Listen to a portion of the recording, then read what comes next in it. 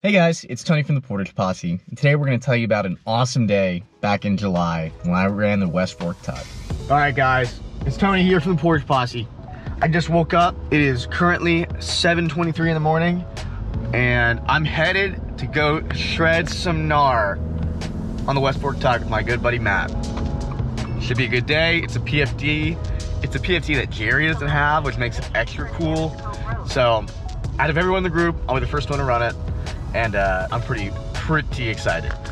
Schoolyum here is my co-pilot for the day, and as you can tell, he's flipped in for a good mood, and so am I. Psych, I'm not heading there right away. Guess who forgot their spray skirt at the campground? So, good thing I remembered now, not later. Now we're good.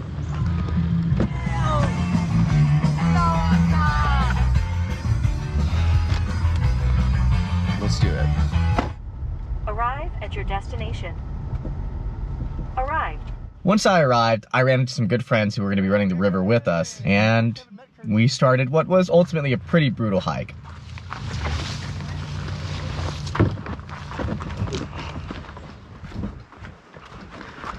Whew. I'm not a big hiker, especially not when I'm hiking with gear. Maybe I'm just not in the shape I need to be.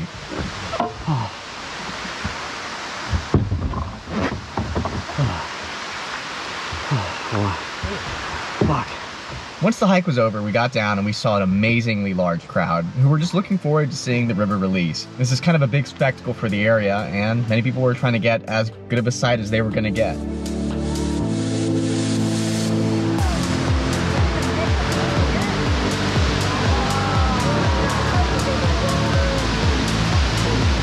That was pretty badass.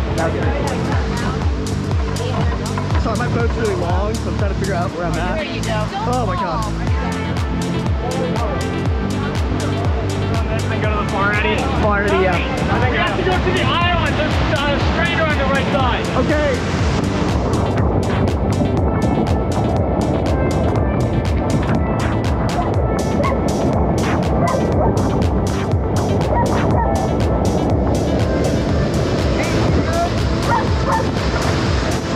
Once you're in the water, you're pretty much in the first rapid, and you have to be ready to make the first move. While I was making this move, my GoPro decided to have a malfunction and turned off. After I caught the first eddy on the river right, I decided to go out and portage the second half of the first rapid. A little cruddy, GoPro turned off, but I ended up portaging the next part. Looked a little two-baller shot collar for the first moment of the day. After we put back in, we had the ability just to take in the sights that was this really remote feeling run. There's a lot of wood, and it kind of creates this awe-inspiring like feel to it that is just makes you think that you're in the middle of nowhere.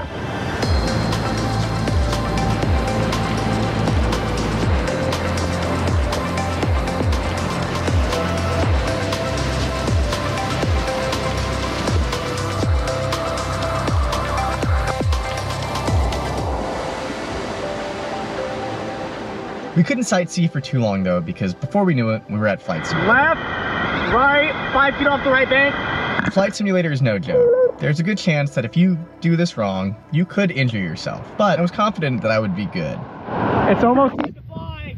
Right, Matt?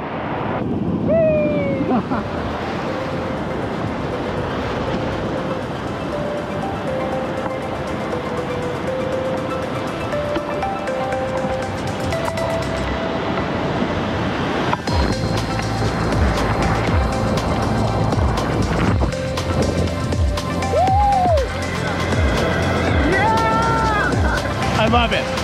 Look at that. Look at it. I didn't vomit today, so that's a good sign. All my boobs have been good. And this river's super tight. I loved it. I love Big Steven. I love everybody in this crew today. Old Steve. Oh, I'm sorry, that's old Steven. Big Steven's right there. Oh man. It's beautiful out here. Once the hype wore off, it was time to hit the river again and enjoy the wonderland that is this river.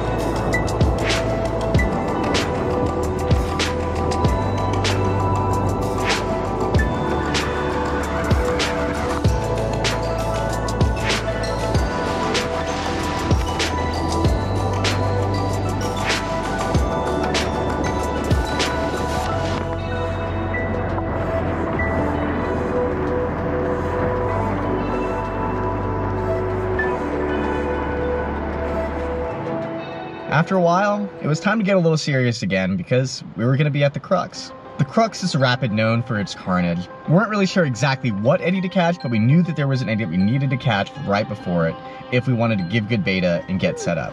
Should be coming up on a thing.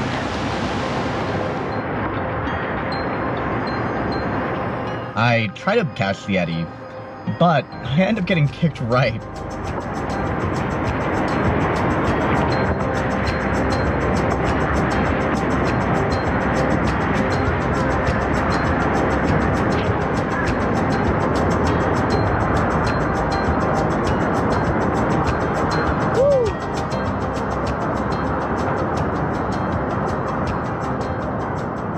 Going through it, I was just like, just every ledge, boof.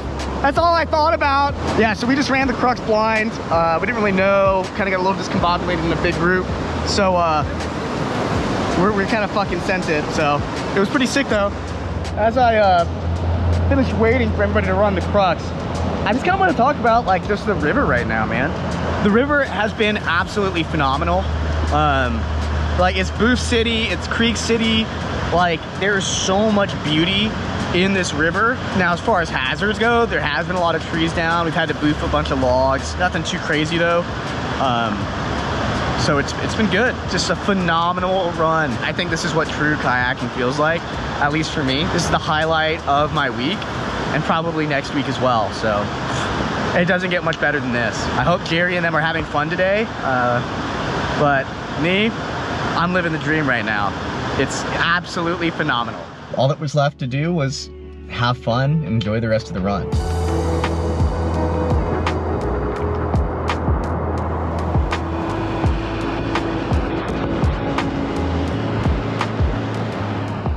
The rapids, even after the Crux, are still really enjoyable. It was full of laughs, good times, and seeing a lot of friends I hadn't seen in a while.